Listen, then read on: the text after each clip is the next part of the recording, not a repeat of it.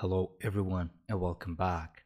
So today we will be learning what is tight coupling, how can you eliminate it and make your components or classes loosely coupled between each other.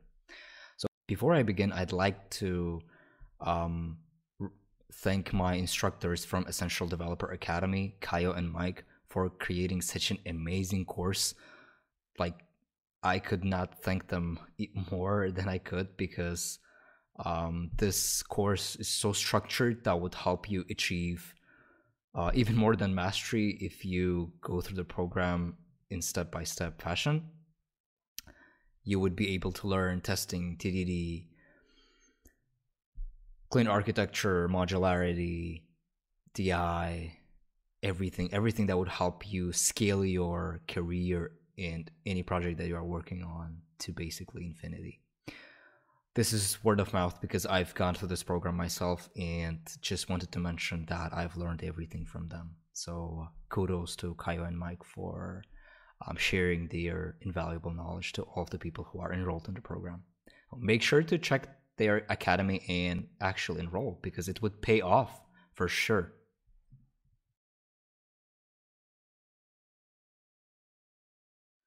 So today's topic is about writing tightly coupled and loosely coupled code, but what do we actually mean by tightly coupled code? So we have to define what it actually means so that we can identify it in our code bases. So here we have a simple example, a view controller that requests a list of users from GitHub public API. It uses a llama to perform a network request, which is get request to this URL. And it receives a response back. We interrupt the response, try to decode it, and just print out the users to the console. Very simple app. However, since view controller uses a llama directly, there is a tight coupling between them. And let me demonstrate you by again drawing diagrams. So if you have a view controller class and a llama in purple, since view controller directly depends on a llama so it actually references it right. It also references the GitHub user struct that we defined in our code. So what is actually a problem? If you are working on a small app and you are happy to couple view controller with a llama and you think it's fine and like you would discard the project very soon, it's totally fine. However, if you are willing to maintain your project, this would actually become a huge problem in the long run. So since view controller depends on llama we can't reuse view controller with some other framework of our choice if needed, like URL session or Firebase. And by actual tight coupling, I mean that if I comment out a llama import llama Xcode complains that it cannot find a type, and since view controller references AF, which is session inside a llama it actually depends on AF session a llama and we have both source code and modular dependency. So let me comment this back out. Tight coupling is a huge problem because it does not let you reuse in some other context, and you depend on all of the dependencies that are inside a llama So basically no reusability in this sense. However, how can we actually solve the problem? So to solve the problem, we should not depend on concrete types. And the thing that comes into play is D from solid, which stands for dependency inversion. So dependency inversion stands for depending on abstractions instead of referencing concrete types. And we are referencing a concrete type in our example. So to start referencing an abstraction, let's create a protocol. Let's name it a network manager. And to make it very simple, we would not copy entire method because it is actually what we need. But let's just define method request, which takes a URL string which is string and a method, which is HTTP method, and it returns as a completion block a list of GitHub users. So this is actually the protocol that we need.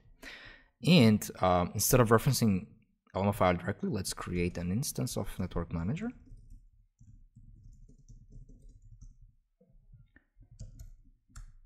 Oh, however, we have a problem. Because Network Manager is a protocol, we cannot actually create an instance of it. So we need someone who would adopt this protocol. And since we are mentioning Alamafire a lot in this video, let's create an Alamafire Network Manager. So it would conform a Network Manager and basically implement this method.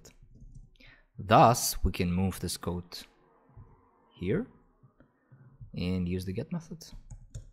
Oops.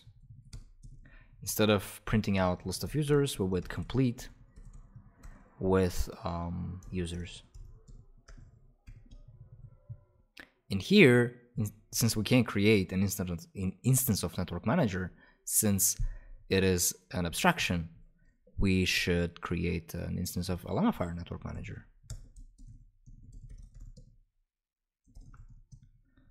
And invoke request with URL string, with get method, and we get users back, which we can print out as so.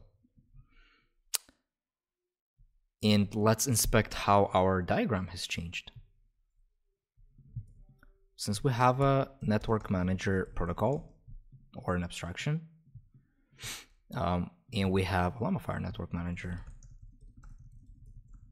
that conforms the protocol, and view controller uses the Alamafire network. However, we haven't actually solved the problem, because by introducing an abstraction, we have achieved nothing, even though we moved logic of sending network requests to some other class, such as Alamafire Network Manager. But the problem is that view controller still references the Alamafire Network Manager directly. And since Alamafire Network Manager depends on Alamafire, let me draw one more new here, box here. It actually depends on Alamafire, and Network Manager also depends on Alamafire, and we will get down to it shortly, why the protocol itself also depends on Alamafire. So since we have a Network Manager protocol, we actually reference a type that's inside Alamafire, and we still have a source code dependency. So commenting out Alamafire again would result in a build error saying that cannot find type HTTP method in scope. So to fix this problem, we better not reference anything that's inside Alamafire for the sake of not having a strong coupling with Alamafire in the first place. So let's remove the HTTP method and use simply get method here for now. And let's inspect how the diagram has changed. Since Network Manager was having a direct reference to Alamafire, it no longer has right now. However, we still have a reference from view controller to Alamafire. And as you can see, going through the arrows.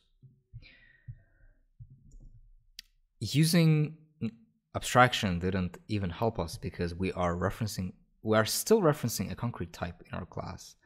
And what we actually need is to just reference the Network Manager and not care about Alamafire Network Manager. But how can we do it? We can actually define a property inside inside view controller as a Network Manager, and Network Manager is a protocol. So we don't have to create it ourselves. We are just interested in invoking a method and printing out a list of users. So let's inspect the diagram again. Since view controller no longer creates Alamafire Network Manager, we can safely remove the reference from view controller to Alamafire Network Manager and to Alamafire as well. So it only depends on Network Manager right now. And let me prove it by removing an import statement. As you can see, we only get build error inside Alamafire Network Manager. So view controller doesn't care like to which framework the network manager talks to. And we can actually go and create another implementation of like network manager defined as URL session network manager. Implement the same method and use URL session shared data task with URL. Oops. URL string, and then we get data, response, and error back.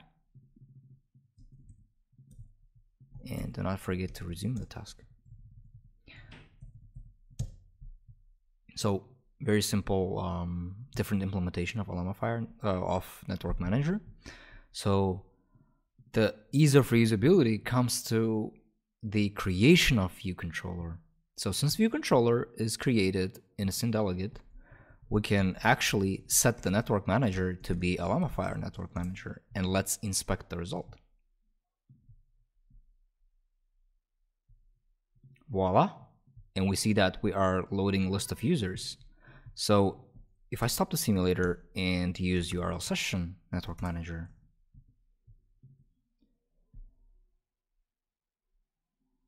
it still works, right? But I didn't have to change anything inside view controller.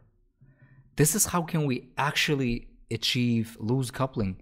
Since view controller just depends on a protocol, it doesn't matter what source of truth or like what is the data source for network manager itself. Thus, let me introduce the URL session network manager as though, and it actually conforms to the protocol and it talks to the URL session. Thus, as you can see, there is no arrow change inside view controller. There is just some other new class that implements the protocol or abstraction, and thus the stuff that view controller requires. Thus, we can achieve loose coupling, reusability, maintainability, ease of reuse, ease of replacing the existing network manager. And since we were referencing dependency inversion from Solid, so we are referencing here the L, which is Liskov substitution principle. So we can easily change the type that we are passing without changing the view controller. So we can replace the type with its subtype without altering the correctness of the program, which is very, very, very powerful. So yeah, today we've learned what is tight coupling, do not depend on concrete types and depend on abstractions. So even while depending on abstractions, make sure to not reference any framework specific type inside of it. Otherwise, everything gets tied to that specific framework. And we learned how to decouple our UI from concrete framework and use an abstraction in place to carry out the work that we need. And we've just covered in a little small detail Liskov substitution principle and dependency inversion. I hope this lecture was useful to you and I hope I could explain. If not, leave your comments in a comment section. I'll be more than happy to explain if something was very unclear. And in the next lecture, we would learn property, constructor, and method injection that constitute the foundation of the dependency injection itself. So that's it for this lecture, and thanks a lot for watching.